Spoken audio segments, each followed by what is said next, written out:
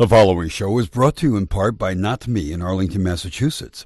Not Me is a nonprofit organization with a mission to promote, advance, and unify self-defense education and training for at-risk populations. Visit Not Me at www.not-me.org. From BaseNet, it's about Los Angeles, with stories that will inform, motivate, and inspire you. Now, here's Julie Moree about Los Angeles. Hi, I'm Julie Moree about Los Angeles, and as you can see behind me, we're here in Pasadena at the Rose Bowl for the 52nd annual Watermelon Festival. This is the first time that they've had it here, seeing as they've grown in size. So let's see how this year is different. Sponsored by the Sunland to Hunger Lions Club, the festival offered free watermelons, as much as one could eat, and a free spin on the watermelon wheel to win other prizes. Watermelon eating contests and seed spitting challenges kept the crowds entertained for little to no cost. I was in a watermelon contest. Free watermelon. And time to spend time, having fun spending time with my family. The watermelon, of course. Absolutely. And since it moved closer to us, like more like in Pasadena, we just really wanted to come this year. There was also a special appearance by none other than Ronald McDonald, who thrilled the crowds with his wits and magic tricks. And everyone say the magic words, have a banana. That's a very silly magic word. All right, now let's see what happened. Let's see if the pictures made it inside. Wow, you did it! Celebrity chef Joseph Poon demonstrated his carving skills for all 3 nights, creating one-of-a-kind watermelon sculptures for people to take home.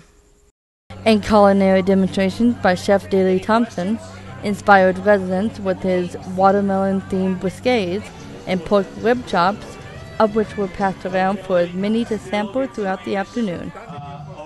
The addition of watermelon really gives it a sweetness because the pineapple's kind of tart, the honeydew's kind of bland.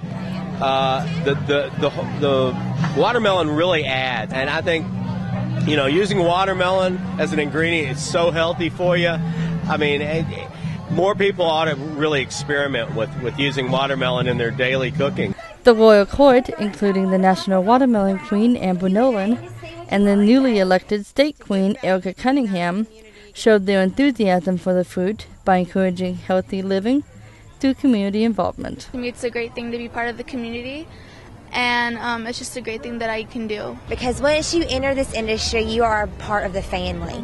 And I just love to be able to educate the public on the health benefits and just really get the message out there on how important and how wonderful watermelon is. Here at the 52nd Annual Watermelon Fest, hundreds of residents showed up over the course of 3 days for the opportunity of spinning the wheel and winning prizes like these.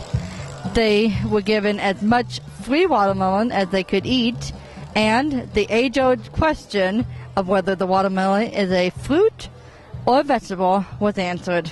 Technically, it's a vegetable. It is a member of the family Cucurbitaceae, and that includes the Latin name basically for all melons, gourds, squashes, things like that. So think of watermelon as a really big cucumber that tastes really good.